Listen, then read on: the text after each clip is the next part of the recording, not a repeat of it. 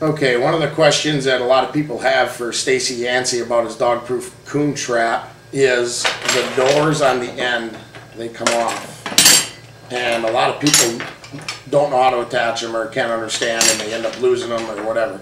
So today we're going to show you how to attach these doors to the dog-proof coon trap, and you won't have to worry about losing them. There's two ways of doing it. One way is a solid cable that goes through the door and through the trap, and it holds the doors on. It's a solid cable. I really don't like this way. I think if you get a coon in, he can chew through this cable pretty easy, and you'd still end up losing your doors, and they're kind of, I feel they're kind of hard. I mean, this system really works good. This is the one that Stacy sent me, the way to do it, and I've kind of done it a little bit different now.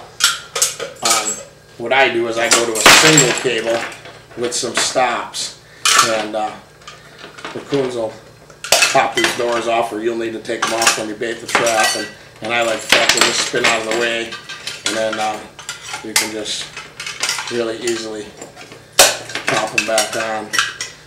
So that's the way I like doing it, is the single cable, and that's the way that I'm going to show you how to do it.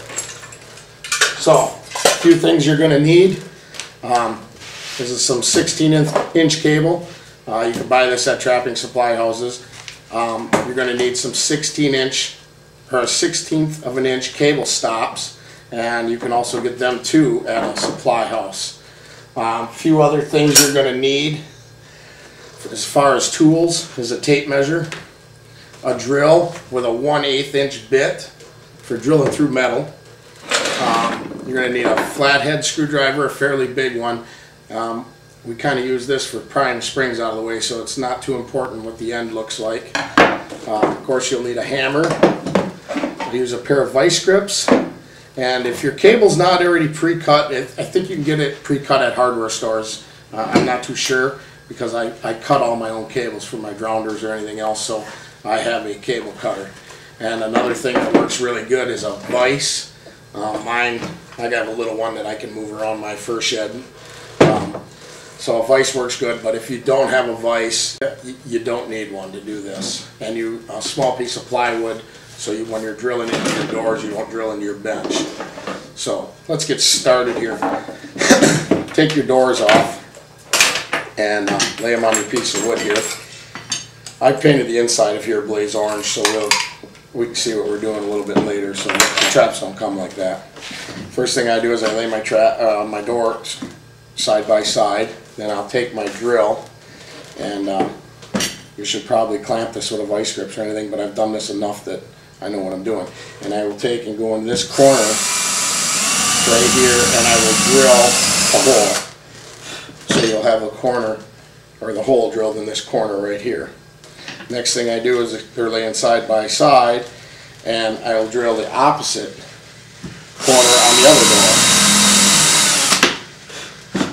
So basically this is what you'll have, is you'll have one hole here and one hole here. So that'll be it for the drilling. That's all we'll do there. Next step is I cut my cable, and what you're going to need is it's basically going to have to be 7-inch piece of cable, 8 inches fine, 7.5, but it can't be really any shorter than 7 inches. You measure it out 7 inches, and you cut it, and that's all you're going to need is one piece of cable. So that's enough of the cable. Now what I do here is there's some springs in here. There's a side of the trap that's basically where you set the trap with the trigger and everything, and then the side that you bait it, and it has a spring in there, and you'll see that. What we do is we take the side with the spring, and we take our screwdriver. Now, if you look, there's it's got an arm on it, and it's bent at a 90-degree angle. I like to run my cable on the opposite side of that bend. So then I go in here and I get on the opposite side of that bend, and I stick my screwdriver in.